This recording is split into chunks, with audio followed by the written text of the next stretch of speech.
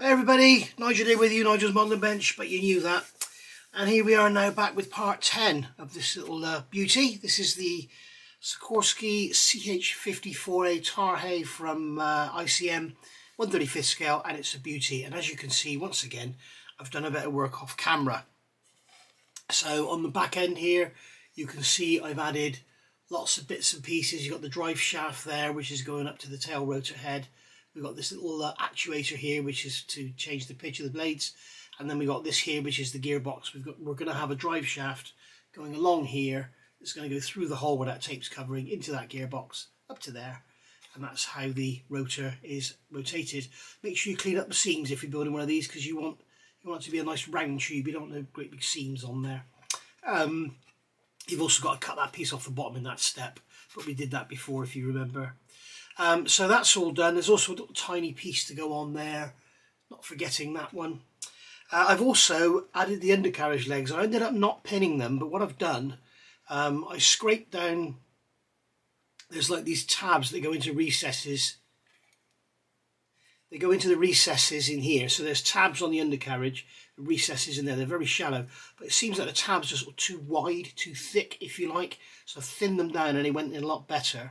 And then I put them on with white glue, gave them a good hard squeeze, and then got some extra thin in there and let it really get in there.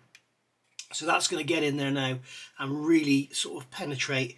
And I've added the pipe work. You can see I've added these pipes on the back here. They stick out like a sore thumb because they're still in grey plastic. And then I've added, there's a pipe over here.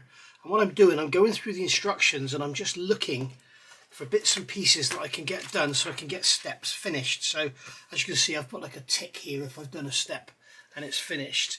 And that's what I've been trying to get done. I mustn't forget to put these little tie downs on there. The winch obviously isn't in there. You can see we've got a great big hole. The winch is built, but I haven't fitted it in there yet. And then there's a little piece there, G131, which goes up on the back end. Obviously we've done all this pipe work here. And what I'm doing now, I'm looking through here. This is what I've done here. You can see I've just done all this off camera, and there we go.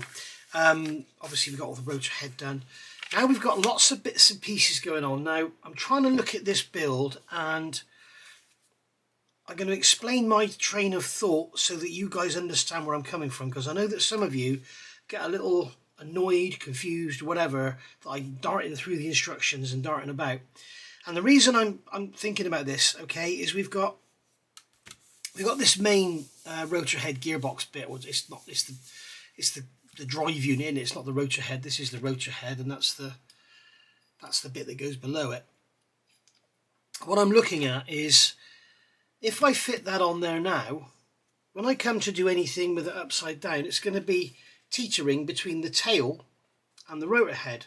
So what I want to try and do is get anything underneath done now so that I can turn it over and not have to go back underneath again. To do that, I need to fit the nose gear, because otherwise, because we've got all this pipe work, you can see what they're asking us to do is fit all these little tiny little bits and pieces. I mean, here you've got, you know, G32. G32 is here, and you can see it's all these little flimsy little rods, and they're all just going to be so easy to snap off, and it's just going to be a nightmare if we break them. You can see I've put tape over here to protect these parts from getting hooked up on something that's snapped off. But it's all like little spindly bits and pieces now, and all these rods that go down the side. So I'm looking at kind of how we can build this without causing any damage. So I think what I'm going to do is fit the nose gear, and then when we come to here, you can see you've got all this here, and you've got that pole sticking out of there. You really don't want to be turning the model over and sitting it on there. So what I'm looking at, you come all the way back to here. You can see here, look, we've got all this detail going in. We've got a little antenna there. We've got this pipe work going in here, running down the back, and then we've got this step going in, and there's another piece in here. And I just want to sort of get all that in, so I don't have to work on it up. So I can hold it upside down to paint it and everything, but I don't want to have to lay it on its back when we've got all that real flat, fragile, flimsy stuff on there, because that's where it's going to get broken and it's all going to be teetering about. I know I could make a stand for it, but I just can't be bothered. So what I want to do is, I mean, all this stuff here, You know, it doesn't need to be upside down for that to go on. And that tail there, I mean, we can hold it and do that because it goes up under there. But so that's my thought, and this is why you see me darting through the instructions, doing all sorts of bits and pieces. And I'm sorry if it annoys you, but that is why I do it. And it's, rather than let it annoy you, you should sort of maybe perhaps think, why is he doing that, and maybe think of doing the same sort of things yourself. There are many kits out there these days. They have ridiculous build sequences. This one isn't one of them. This is fine, but I'm just altering it a little bit. But there are some kits out there where, you know, they will. I've seen a kit recently, I can't think which one it is. Is it that Academy A10 where they have you assemble the wing, fit all the pylons, fit all the weapons, fit the undercarriage, fit the wheels, fit everything, and then fit the wings to the fuselage? What? I mean, who in the world is going to do that? It's just ridiculous. So that's why we sort of dart around instructions and things. So anyway, I'm going to get on and get this nose gear fitted, I think, and then we'll be able to stand it up. But I'm going to have to leave these for a few hours, probably 12-24 hours, because I don't want to be standing it on them with the I mean, I could still use this, I suppose. I could still use that, but I don't want to be putting it down, because these pipes in the bottom here, you can see they kind of, you can see they just sit there, and that antenna's sticking out as well, and that step. So I don't want to be damaging any of that. So I think the easiest thing to do is fit the nose gear, and then that'll prevent that from getting damaged. So that's what I'm going to get done next. Okay, so we've got the undercarriage leg here. This is the Aerocraft brass one. As I've said before, I believe this is a must-have for this kit, because this is even weaker than the main undercarriage legs, because it's made in 2 halves. So I would thoroughly recommend getting these. Now we've got a pin on here. There is no pin on the plastic part, so we need to drill a hole. So I've drilled a hole in there, and I managed to get it off center like a big plank. And so I've had to put some clearance in there. I'm going to use my favourite CA glue, which is the Flexi 5K CA. It's not instant, it takes a while to dry, but when it does dry, it's absolutely awesome. And I want to put plenty on here. And the good thing is, because it doesn't dry instantly, anything that comes out we can wipe away with a cotton bud, just like Mr. Surfacer. Now this part is kind of hollow in its back face, so it's kind of a bit tricky. We need to make sure we get plenty of glue in there so that it's really glued in well. And I'm going to glue it in so that it's kind of obviously not going straight ahead. So it's going to be kind of just off. Right, so I'm going to get all this out of the way. And I can bring this over and we can work on it.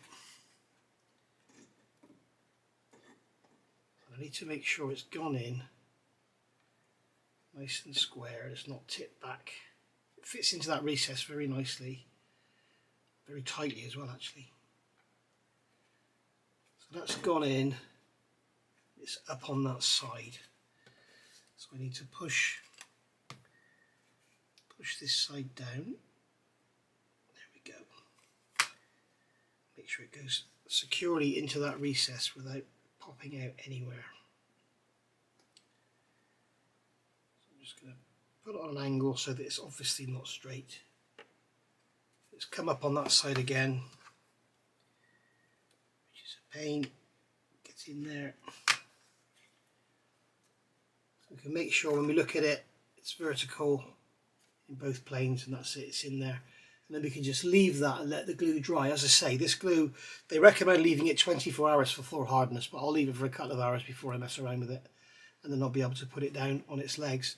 But there's a lot of glue in there, and as I said, we can take a cotton bud,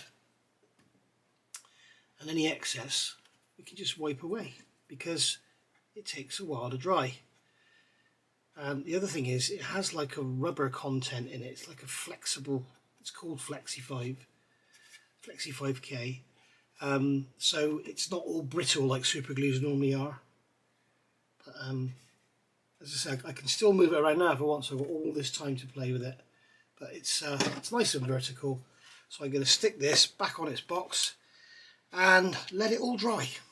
Okay, so as I said earlier, once we got this leg here to protect everything, we can go on and get these little bits and pieces done under here, get all the underneath work done, and then I can turn it over and run it and work on it like that. So I've got all the pieces off. These are parts G1 and G2. These are the hoses that are going to go. I'm off camera here, aren't I? These are the hoses, these two here. They're going to go around and up and here. I managed to break one of them, which was a very silly thing to do. So that'll have to get put back together while it's glued on. And then I've got these two letters, G59, which is a little antenna, and then G34, which is another little antenna. They're going to go in those two holes there. So sorry, I'm still off camera. Sorry, guys. Those little two holes there. So let's get on and get this done. So this one, the complete one, I believe is number 1. I'm not going to do any gluing until I know. In fact, what I will do is just glue this end, because as we all know with these kits, sometimes, not just ICM, with all manufacturers, they can get an error in the instructions, and part number 1 becomes, in this case, part number 1 becomes part number 2, that sort of thing. So you have to be a bit careful. I'm going to pick this up, and it's becoming unwieldy, and I'm being so careful not to knock anything, because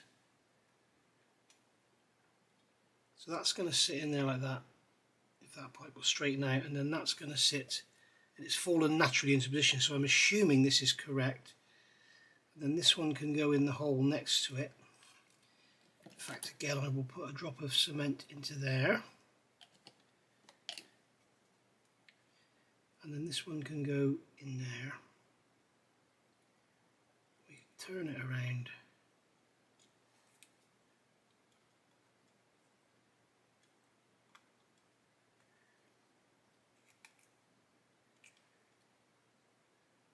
and it does actually look, this could be incorrect because that angle appears to be all wrong on there.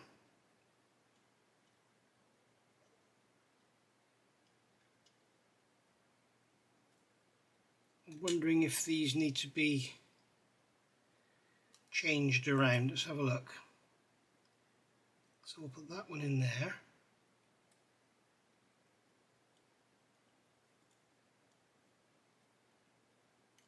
Oh, come on.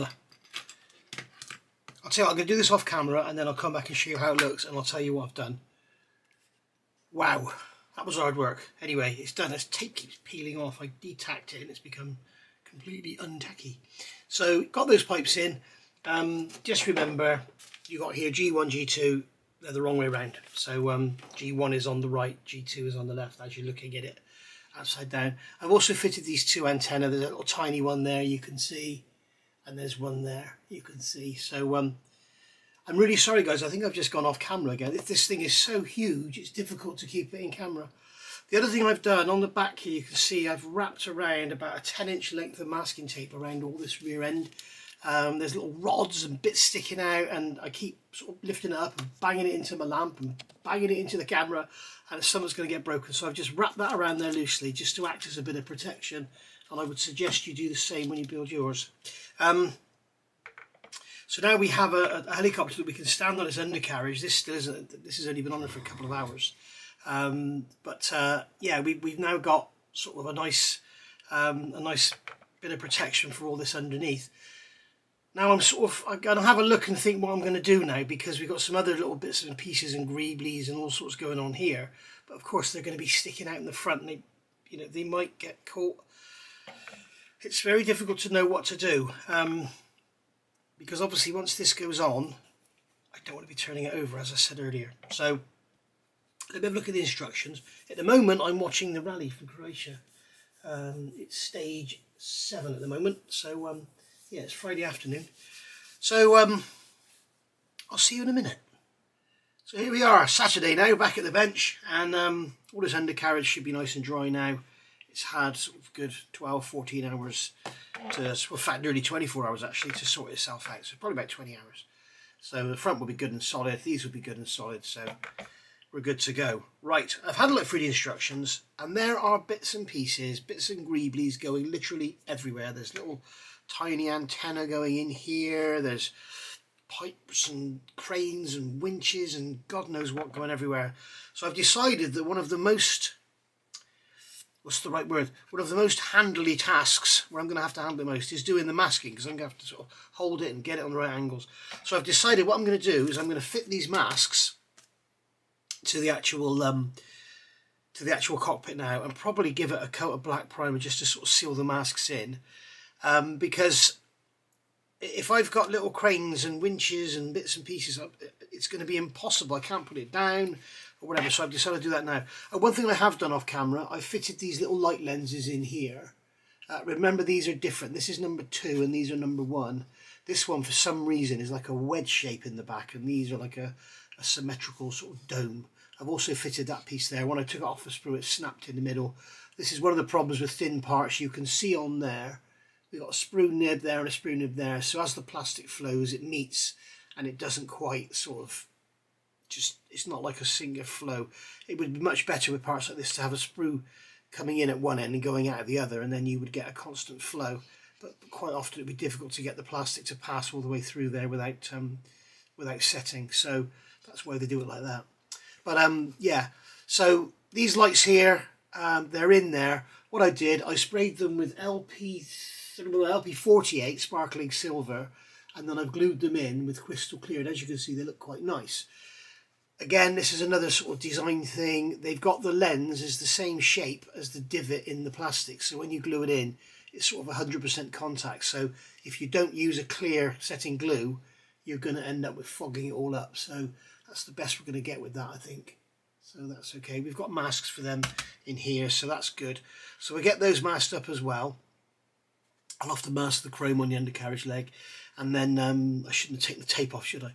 And then I think I'll get like I said, I think I'll get a coat of black on here just to seal the masks in, and also where I put the liquid mask here to stop it being tacky, a coat of Mr. Surfacer over it should help.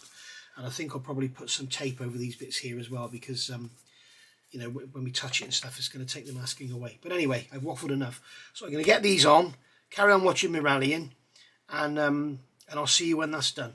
So there we go. That took a while, but they're all on. All the masks are on. You can see we've got the mask hole, or what's it called? Mr. Mask. This one I use. Mr. Masking Solar. I like it. It peels off very easily, and it goes on very nicely as well. So that's what I've used there. All the masks fit lovely. I have a feeling these may be a touch too large, just a touch. It'd probably be fine in the end. And this one here, you can see I've just slimmed it down. Very, very difficult to mask this, because I've done the inside. It kind of hides the edge, and I can see that I've probably got that one off there as well. It's very difficult to mask when you've got the grey painted inside, so I'm gonna have to move that one over. That one's too far that way, I think. But yeah, it's and the moulding is the edges of the windows are very, very soft.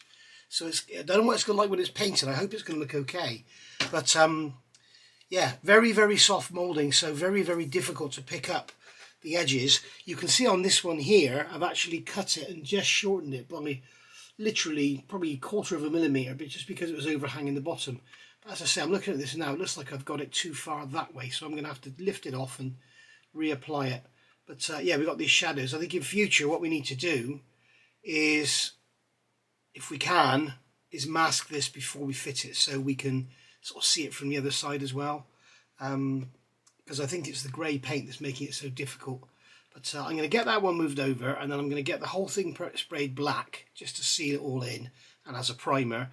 And then I've also got the masks on the little lights there, as you can see, and down the back.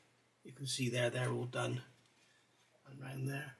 So let's get that one moved over, get it painted black, and then I'll come back and see you. And there we go. Just like the New Zealand rugby team, she's all black. So all done. Right around the tail area as well, got that all blacked in, and basically the whole nose, everything is painted black. So, and yes, I did remember to mask the leg up, and yeah, looking good. And I'm really pleased with these seams, all along here, all under here, all down here. Really, really pleased with how that's come out. So it's proving to be, I mean, I just picked it up and broke a pipe. It's going to be a very, very difficult model to handle this. So the other thing I only thought of it after I'd done it, there's a benefit in this, is that when I stick all these little bits and pieces on, because there are lots and lots of little bits and rods and things that are going to go on, and handles and stuff, engine mounts, it's all going to stick out like a sore thumb because it's going to show up against the black. So at least, you know, it might give me a bit of a warning not to knock it all off, but probably it's going to be difficult to avoid. But I think we're getting to the point now where we're going to have to fit the rotor head. If you remember, I said I was going to paint all this in black. I've done that, and then I'll give it another blast over with green, so we'll get some shadowing in there. But basically, we're going to have to fit the rotor head, I think, so we can get on and do this rear shaft. That's going to be a fairly major part, and then I'm going to have to be picking it up like that, rather than like that. So there was method in my madness when I did all that strengthening in the back end with all the sprue glue and everything. You know, when you're picking it up back here, you know, the last thing you want is for it to go crack, and that joint there to split open or something. That'd be a nightmare. So that was the method in my madness there. So basically, yeah, we're entering now the realms of me doing lots of assembly. So I think what I'm going to do is just get on with the build and sort of come to you when there's something of any interest, or just come to you when I've done a bit and say this is what I've done, you know, and blah blah blah. Because otherwise you're just going to be sat there watching me put bits on. So I think we'll get a lot of work done in this video, but in a very long time for me and a short amount of time for you. So we'll let this black dry off fully, and then we'll go from there. Oh, and the reason it's blotchy, obviously it's just a thin coat. It's just really just a coat of primer, just something to get on there, just to get down for the green to go on to. And I'm going to be blotching it anyway before I spray it green, so that we get this sort of uneven green effect rather than the just all one colour green. So I'll see you when we've got some more done. Okay, so I've done a few little things to talk about here. These linkages on the front here, they fit absolutely beautifully. They are really, really lovely, and you can see when you look close up, you can see how they all, I'll show you in a minute because there's stuff that's just loose under it, fall off, so I'll show you in a minute close up. When it comes to fitting these two parts here, G53 and G89, I thought I'd put them on before the prop shaft because I thought maybe it might be easier. And what I noticed was on this exhaust pipe, you've got this little, I'm assuming this is the auxiliary power unit, you've got little, you can see the notches in the bottom of there, and they line up with those two parts. And of course there's cutouts in the fuselage for the little engine as well. So basically it's worth sort of dry fitting the engine and the exhaust to make sure that everything lines up with those slots, otherwise it's going to be a bit of a pain. I don't remember if I showed you this before, but the ends of the exhaust look like that. Okay, so on this one I've opened it up and you can see it's now very, very thin. It looks very realistic rather than a big chunky thick piece of plastic. So that's those done, so we can take that APU out as well and put that back in the box. So they're there now and they're dry. Now you can see here I fitted the prop shaft, and if you remember this part here is actually, you can see it there. When we go back through the instructions, it's here, it's stage 78, it's made up of two parts, and they're telling us to glue it down, but there's no position for it. All we've got is some missing rivets. So what I've done is fitted the prop shaft in place, and then what we can do is slide this underneath, get it in the correct position relative to the bearing, and then glue it to the shaft and the fuselage. Okay, so that's what we'll do there. And then here you'll notice the shaft comes in two pieces. Okay, there's a join there. It's a nasty join, it's not very nice, but it doesn't matter because this cover piece goes on, covers it up, and then you've got this piece going over the top. Okay, if you notice, for the newer modelers out there, everything is sprayed black inside, so we don't end up with any light grey plastic showing through. Same under here, that's sprayed black inside, and I've also thinned out the plastic as well, so it looks like a much thinner sheet of metal on the outside. So that's going to sit on there, and also on this one here, this one is also thinned out, and I've painted it black on the inside, so we don't get any light grey sort of shadows, as it were. So that was what I wanted to say there. These prop shafts need quite a lot of cleanup. They've got quite a seam line on them, and there's a tiny bit of misalignment in the mould. So you need to get some cleanup and get them sanded nice and round. They're basically, when you look at them end on, instead of the two halves coming together like that, they're sort of exaggerated. They're like that. So you've got a seam, and what you need to do is kind of scrape them and keep going round, so you end up removing material. So you end up, you might end up with an oval, but what you don't want to end up with is just a flat on the top and a flat on the bottom where you've scraped the seam away. So do that and then sand it off with some sponges. I use the Infini 1000 grit, and that's all going together beautifully. So I shall carry on and see you when I've done a bit more. Sorry guys, I should have shown you those linkages. You can see how they go. They really are very, very nice indeed. And obviously now I'm going to have to get in behind there with the black and everything and probably paint most of that green black again, but never mind, doesn't matter. So that, I only did that because I had some green left in the brush. We've also got a fan belt there, remember, so we're going to have to paint that and probably cover it up with something. But oh, the other thing we've got to do, I think I mentioned this in part 8 or 9. This part here, where is it? This box. There we go. This box is going on. I mentioned it before where it says about putting it down. It looks like the arrows are saying to put it back there, but it's not. It's telling you to put it down in the right place. But again, just like with this piece here, they're showing location tabs, but there are none. And the box is here. Where is the box? The box is here, all built up, painted inside, thinned out sections again. And it goes in... It's going to go in that way round, and it's just going to sit there, and again there's no location for it at all. And I think I mentioned this before. What I'm going to do to actually fit it is take the post, wherever the post may be, glue the post in position there, and then slide this down over the top of the post, and that'll give us our position. I'm not going to do that now because I'm going to get some paint around those drive shafts first. But that's what we'll be doing next. Okay, so we've got that shaft on now. As you can see, I painted it all so that it was, I knew I had paint underneath and everything. And I've also gone in and painted all that stuff in there, but I think I already showed you that, didn't I? No, I didn't. Yeah, I've gone in and painted all of this. As you can see, we've got black on the turbine, the turbine? The turbine? What am I talking about, idiot? The rotor head. Where did turbine come from? So that's all done now. So we got a nice bit of black pre-shading in there, so when we go in with the green, any bits we miss will give a nice depth, a bit of a shadow. So as I said, fitting this thing here, this box here, I think the best way to do it is to come along with some extra thin and put a puddle in there, and then glue this part in. This is, where is it? Where is it you put it together?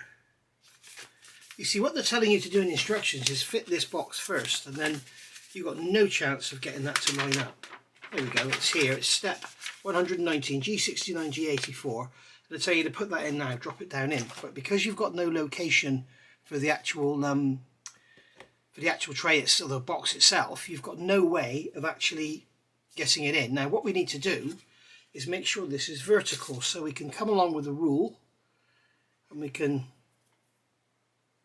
I can't get it in that side, so what I'll have to do is use a wider rule on the next bit, and I'm going to try and make sure that I've got this all vertical in both planes. You can see it's not bad there, a little bit out.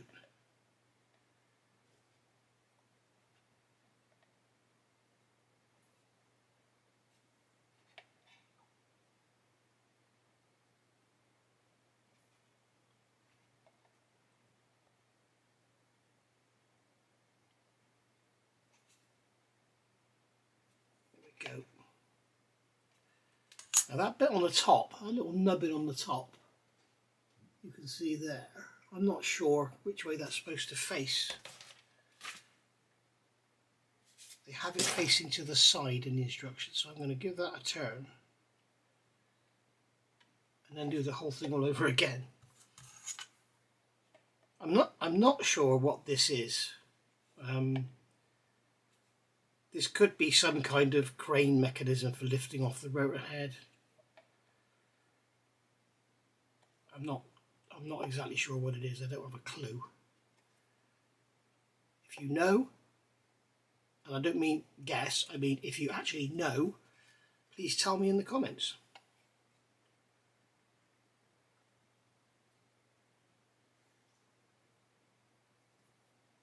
So there we are, so that's nice and vertical now, so we'll let that dry, let it dry nice and solid, and then when we put the box on we can fit the box over the top and just get it so that, because it's going to come through that square hole in the top, the rectangular hole in the top there you can see it, and we'll just get it so that it's central, you know, equal about, and just glue it down.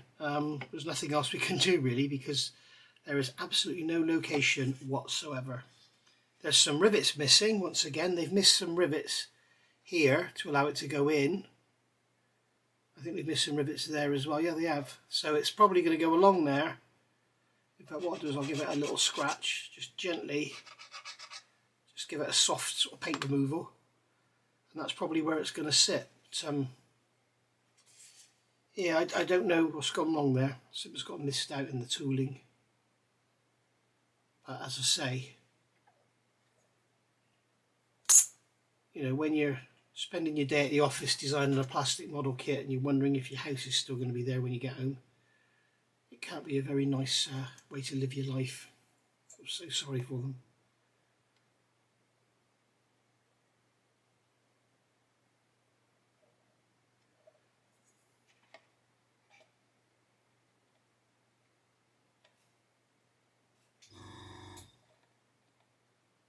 There we go. Right, so I can leave that to dry. In fact, I'm going to put another drop in there, let that go in, because I moved it around and twisted it, so we'll just let that cure. And then we shall move on. Drive shaft looks great, I think it looks lovely. Had to tape it down at the back, it's all sort of wanted to spring up. One thing I did notice, which is a little bit of a concern, that is touching that shroud there, which it probably shouldn't do. But this is all on location. You've got location. This unit here that the drive shaft's going into, there are square cutouts here, here, here and here to go into, and there are tabs that this gearbox goes into, so there's no real way of changing it, but I'm sure that drive shaft should not be touching that shroud at the top there. So I mean, we can just try and pry it down a bit, but hey ho. Right, so we've also got that unit on the back to go on, haven't we? So I will remove some paint from that, and then that can go on there. You see that covers up that joint there, it covers it up, so there's no need to worry about fettling with that joint. And what we'll do is we'll just get some extra thin onto there, just like so, let it capillary around. Put it on the inside so we don't get any marks, and then do the same here and the same there. There we go. So that's on there now, and then we've got this, where's it gone? There's a step piece, there it is. It's almost like this to me, looks like it. In fact, I should paint that black before I fit that, shouldn't I? I should paint that black before I fit this. But that goes on there, and I reckon that's the seat they strap you to, and then they start the engines and cut your head off if you've been naughty. I don't quite know what that is. I haven't got a clue. It's probably I don't know. Is it a seat for maintenance guys? I don't know. Weird, isn't it? Right. So I will see you when I've done some more. Right then, guys. Welcome back. It's Sunday now, and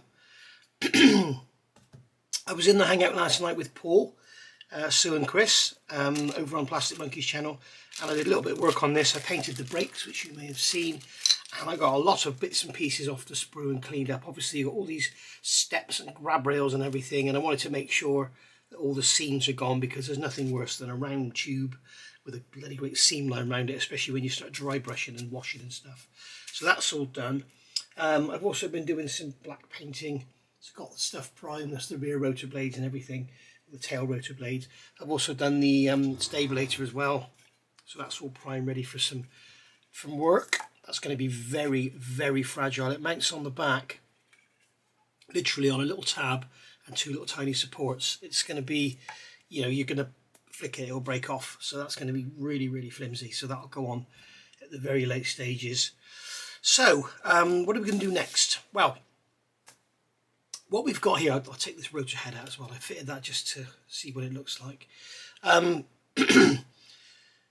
We have a problem here. Now, we've got a few bits and pieces to go on that don't get coloured in the olive drab. I'm using this one. This is H304 olive drab FS34087. Things like we've got this little motor that's going to go on here. We've got the little, I think it's the APU, auxiliary power unit, and then you've got the exhaust coming out of the back of that, and obviously that's all going to be stained and everything. So they're going to have to be painted separately and put on. We've also got this heat shield that goes behind the exhaust. You can see I've started getting a metallic finish on it. That's going to sit there, and that is also not painted green, so that's going to have to go on afterwards. And then of course we've got the engines here, and they're going to have to go on separately, like so.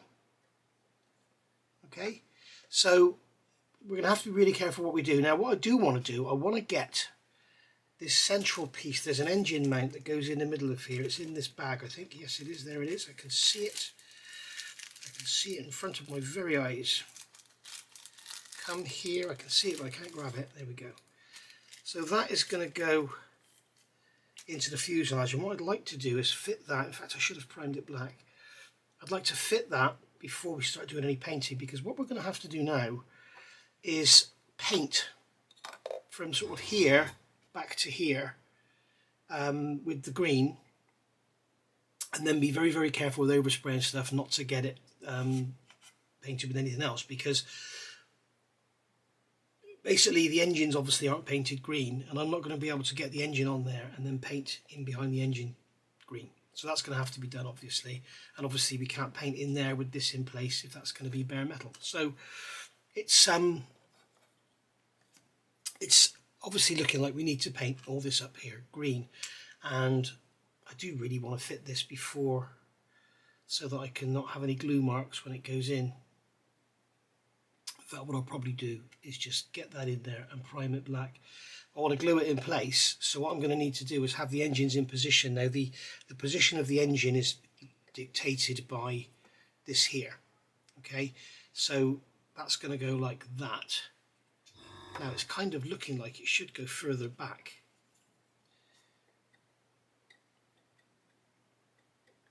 Unless all these mounts do actually lean forward, because there's another mount that goes in here. Unless they do all lean forward, I'll have to check my references. But something doesn't quite look right there. These are, you can see that if I put this in to line it, let's do the other side so I can see what I'm doing. If I put this in, okay, that's going to pick up, which is the high side, that's going to pick up in that hole there, and it's going to lean all the way back. Oh, go in the slots, come on. It's going to fit something like that. It's going to be leaning right back, so I'm not sure if that's correct or not. So I think I'd like to get that in place, because getting glue marks in there and then trying to get in there to touch it up, I think is going to be very difficult. And it's also going to be very obvious when you see it. So that's going to fit in that one like that. So I think I'll go and get that done, and then I'll come back. Okay, so got that fitted, got it sprayed black. I've also fitted these little cylinders or whatever they are. I think they're receptacles for oil, hydraulic oil or something. I really don't know what this is here. I really don't have a clue. So maybe someone can help me. Maybe it's the service bit for the winch, I don't know. Anyway, what I want to do now is get this all painted green. Now if I just go green, as you can see here, it's just green. And it's going to look like a toy. We don't want it to look like a toy, we want it to look like a model. Here is where the artistic talent comes in. It's, you know, people use pre-shading, post-shading, all this. And it's not really in most instances it's not really accurate. But if you've got a model this big and you just paint it green, it is going to look like a green toy. It needs to be broken up. Now you can post shade, so you can paint it green and then go in after with some darker, lighter colours and post shade. You can do what's called black basing, where you do this and then you put like a very light colour in little squiggly patterns and then spray the colour over the top, and that gives you it just breaks the surface up. What I'm going to do is a kind of reverse pre-shading, if you like. And what I'm going to do is use XF76, very heavily thinned. I'm going to do a little experiment. I'm not sure if I've thinned it enough. In fact, what we'll do is we'll test it on the bottom of here. Because I want to make sure that it's very, very thin so it doesn't spatter and stuff. So I've got the aerator brush set at about 18 psi. I've got the XF76 in here, heavily thinned. Just blow back, make sure we've got no mixture in there, well, nice mixture in the needle. And then just come in and just gently, yeah, you see this is too thick. You can see there's spatter around it. So I'm going to have to pour this out, thin it even more so it's basically like coloured thinner rather than thinned paint. So I'll do that now, off camera, and then I'll come back. Okay, so I've thinned the paint and reduced the pressure. I'm down to about 10 psi now, and it's about 80% thinner. So you can see I could come in here and just do little areas just like this. We've still got a bit of the spatter going around, but it's nothing like, you can see it's more defined. This is very soft, this is more defined, and it's the defining we want, because when we paint over it we're going to basically hide all of it. You're just going to see a witness of it. And what I'm going to do, we'll start in an inconspicuous area, so it's going to take a long time. And what I'm going to do is, in between the riveted panels, I'm just going to put a line like this. If you notice, I'm not coming off the airbrush, I'm just jumping across to the next line. Just go very quickly, it doesn't matter, because the paint is so thin it won't show. You see, just doing this, just like so. Doesn't need to be perfect, it could be uneven, it could be heavier in one area than the next. If you keep going on and off, like if I keep doing this, if I went, you can see it's very difficult to control. But once you get your flow, you just move along to the next part without actually taking your finger off the airbrush at all, then you get even patterns. Okay, there's a bit missing there, so I'm just going to fill that in. Alright, and then I can do the same up here. So come along to there.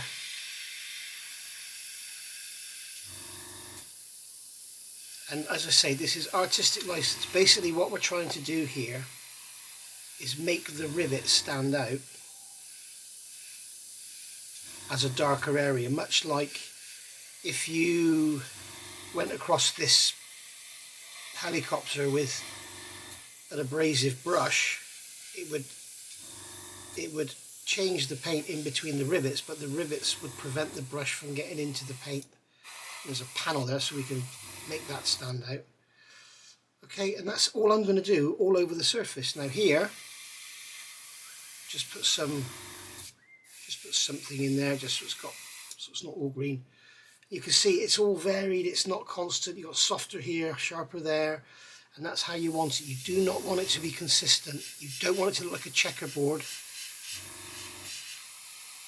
And then of course when we do the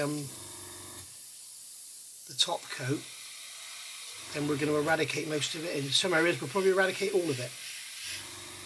That's just part of the game. I'm getting a bit of tip dry here. Now I'm using Tamiya XF76, as you know, with Mr. Colour leveling thinners, and I'm surprised I'm getting tip dry. But it is quite warm today, so I guess that's not helping. Get into there.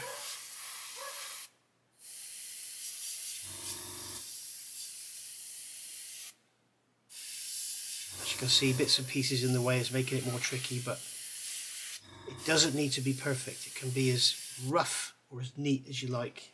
Preferably you want it quite rough. What I could have done here is sprayed the whole thing in a light colour and then gone over all the rivets with a darker colour, which would be how you pre-shade an aircraft on its panel lines. Okay, we can also do some on here.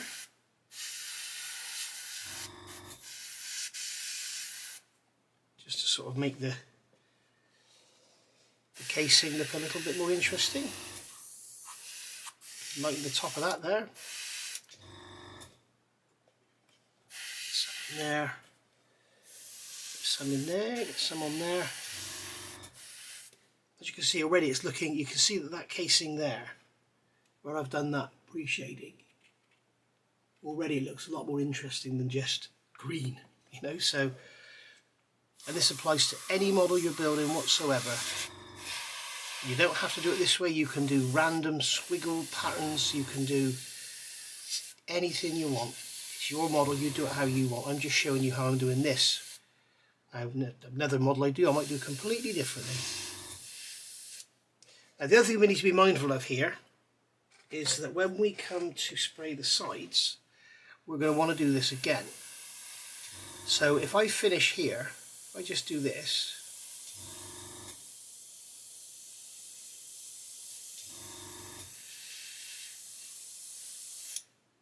okay, and if I finish there, when I come to do this, I'm going to get overspray onto the green. So what I'm going to do here is do these panels here.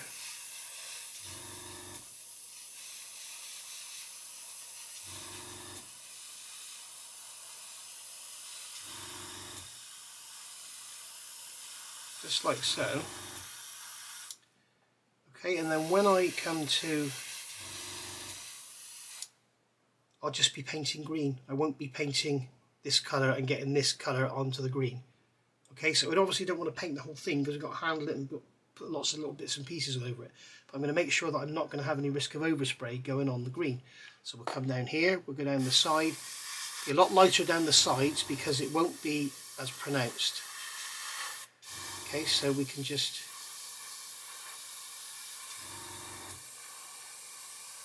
put a light amount of colour in there, nothing too much. So obviously the upper surfaces will be more affected than the vertical surfaces, or sorry, any horizontal surface will be more affected than any horizontal. So there you go, we can see we've got that effect going on there. And I can tell you now that the camera is making it look a lot more pronounced. It's really picking up on the green. And that's my final point, is colour.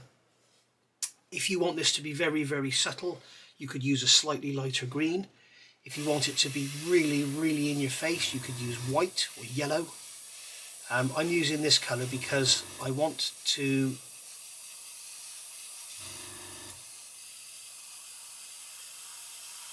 have a subtle effect. I'm not going to be weathering the hell out of this. I'm just going to be doing a subtle weathering job on it. Just soften those up a bit harsh. There we go. Yeah, I'm not going to do a little big weathering job on it. I'm just going to be a little bit of staining, a little bit of streaking here and there. But there we go. So I'm going to carry on, do the rest of this upper surface. I'll go down the sides, make sure we're not going to get overspray anywhere, and then I'll come back and show you how it looks. And there we go. Although I decided to do the whole thing actually to reduce the risk of getting that overspray on the green paint. So I've pre-shaded the whole thing. As you can see back here, it's a bit motley on the sides because I don't want it to be so obvious. On the top it's more obvious, and on the sides again it's motley. As I say, the camera is making this look like black and white. In reality it's very, very subtle. You can see there around the cockpit, and underneath very, very subtle indeed. Obviously just to make it a bit more interesting, but it wouldn't have had any bleaching or rubbing or anything like that. You can see here a bit of variation between the top and the bottom at the front. You can see I've sort of rolled it away. A little bit on the frames as well, don't forget them. And as you can see, once it's painted, it's going to look great. The top of these little pots here, they've all been done. And then I've also done this ring that's go around the top of the rotor. We've done the top of the radiator housing bit there. We've done the air intakes that are going to go here. Sorry, there. They're going to sit there, so you can see they've been done. Obviously, well bleached those corners. We've got the stabilator done there. It's going to sit on the back.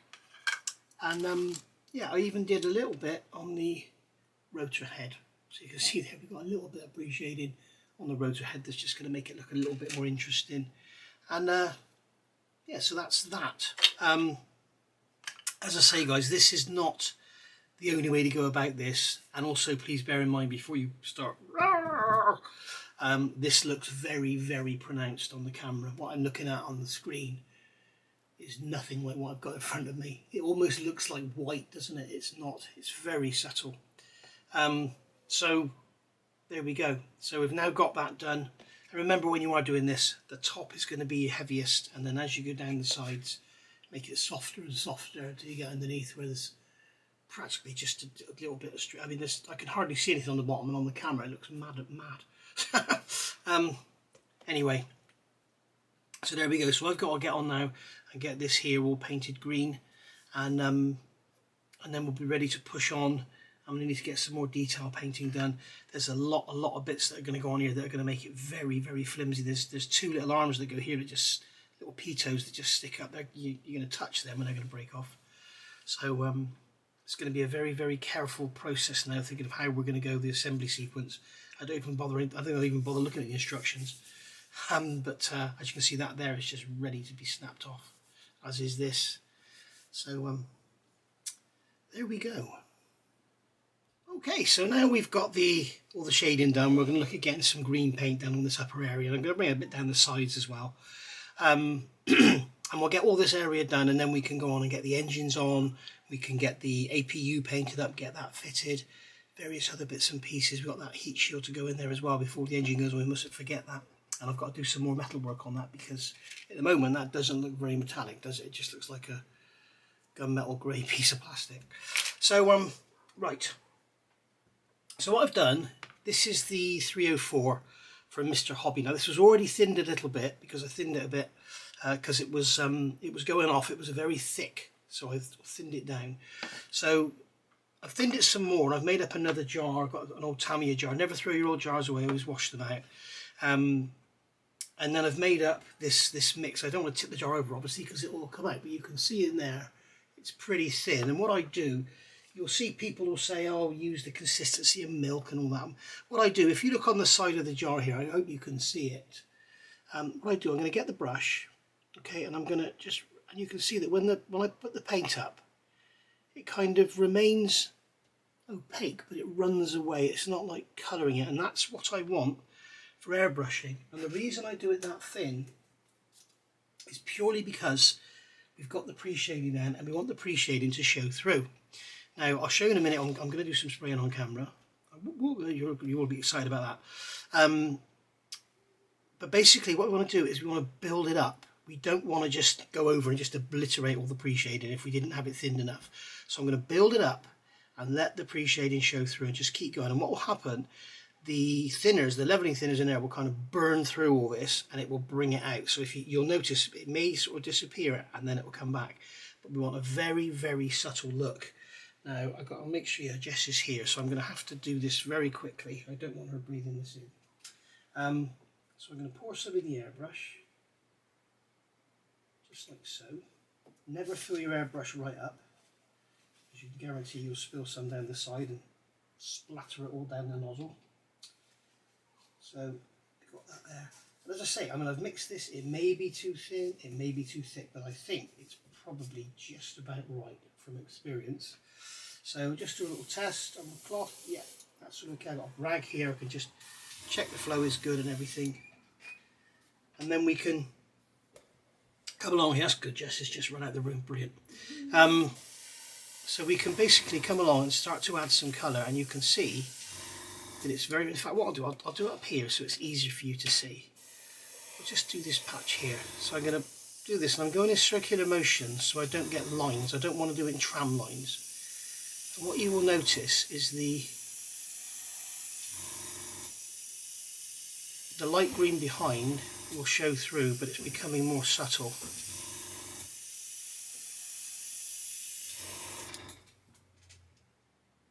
Okay, so you can probably see that, and no doubt the camera is going to make it look a lot worse than it really is. Yes, it is. It's really, really picking up on it.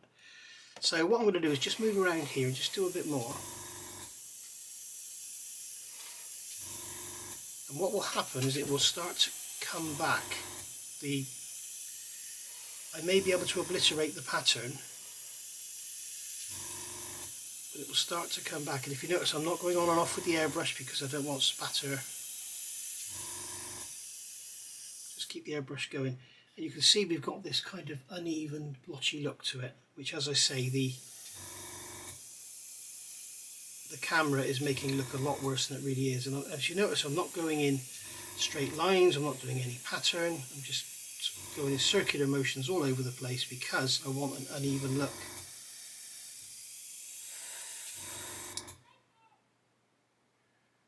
I don't know if you can see that there. Obviously the camera is making it look a lot worse than it really is, honestly. So I'm just going to go on and get the rest of this area done. And I'll keep the camera on because I know some of you like to see it. If you don't want to see it, then just switch off, because I'm going to get this done and then pretty much call it a day for this video, I think. Because we're probably on around about the hour now. Getting there anyway. Okay. So you see there, this is the great thing about having this box. I'm not putting any strain on the undercarriage, pulling anything about. We just got to make sure we come in from the angles to make sure we get all sides. We don't want any black shadows. Well, we do, but we don't want black shadows where there's no paint,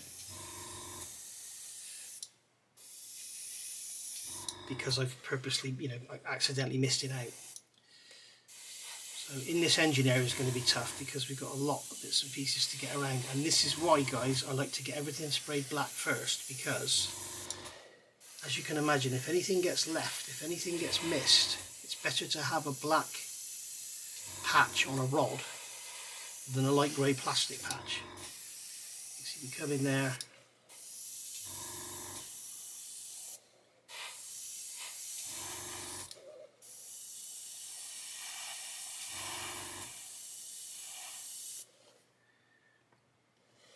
There we go.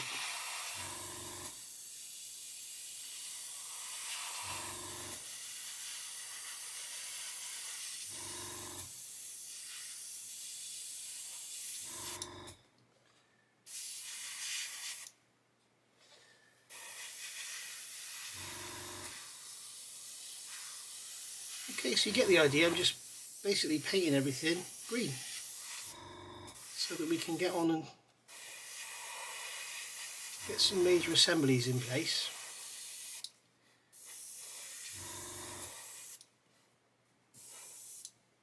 And I'm also going to go down the sides because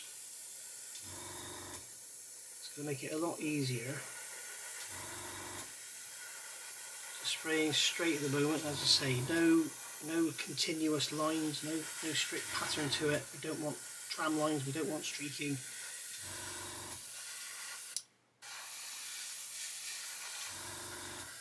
We need to make sure we're getting all the angles.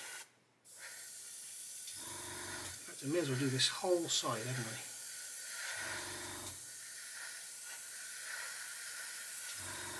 I? As you can see, see better if I tip it up sideways. As you can see, I'm just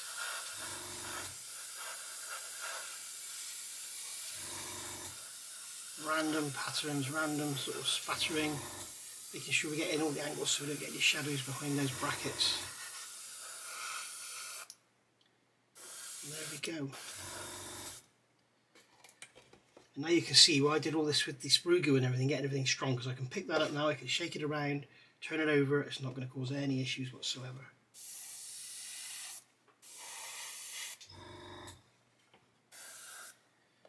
And there we go. So you can basically see now how I do this, trying to get this sort of interesting effect of mottly colours, and I would do this on any Vietnam era helicopter just to add some interest to it.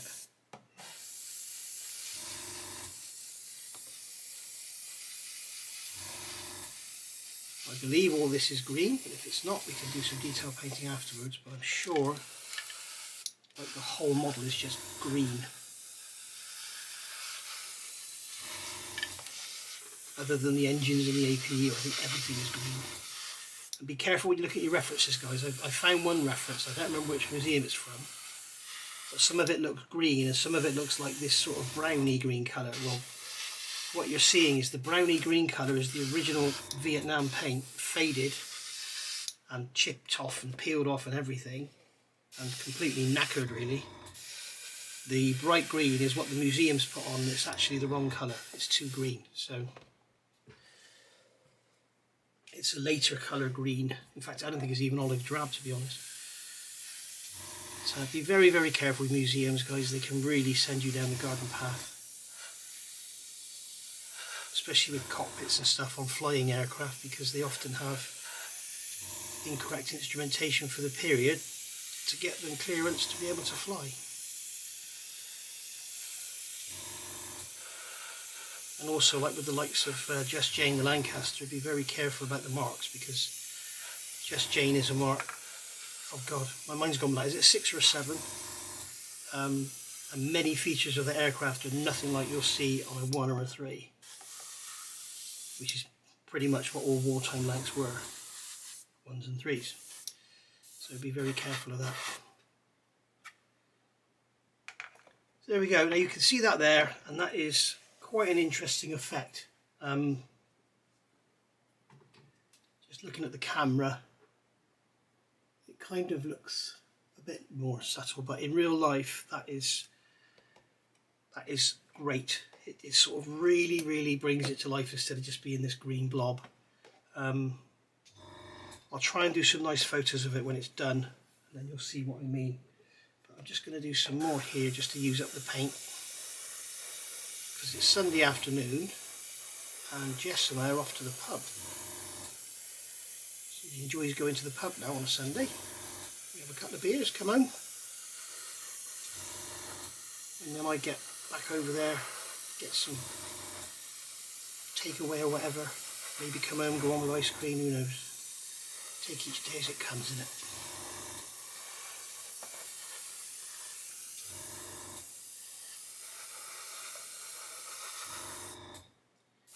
And there we are. There's our motley green finish.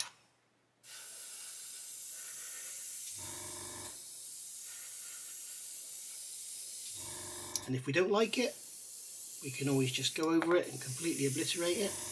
We could pre-shade it with some black on the rivet lines rather than off the rivet lines. You could do anything you want. That's the beauty of doing stuff like this.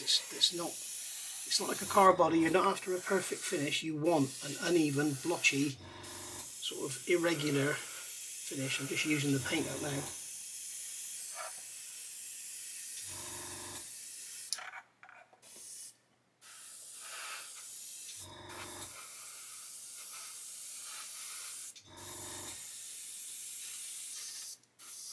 There we go, paint's gone. So there we go, we got everything done that we wanted to get done. So now we can get on with putting our engines in and stuff after I've done some more metal work. So I'm going to get the airbrush cleaned up, and I'm going to call it a day for this part. And this is part 10, isn't it? And I'll see you back for part 11. What I'll probably do off camera in the meantime is get all these bits and pieces fitted and primed up and everything. And then we'll be looking at getting the build complete. We may even finish it in part 11. Probably going to be 12, 13, but because we've got a lot of building to do. But we've got, I mean, the only parts I've got left now are these little 3 antennae that are going to go on the fuselage, and what's in here. So we're pretty much done, guys. We're pretty much finished. Obviously we've got this stuff here as well, but we're pretty much done. So I'll see you back for part 11. I hope you've enjoyed this. I certainly have, and it's really nice to see it starting to come together. And but it's a lot of work. But boy, is it worth it. See you soon, guys. Thanks for watching. Bye for now.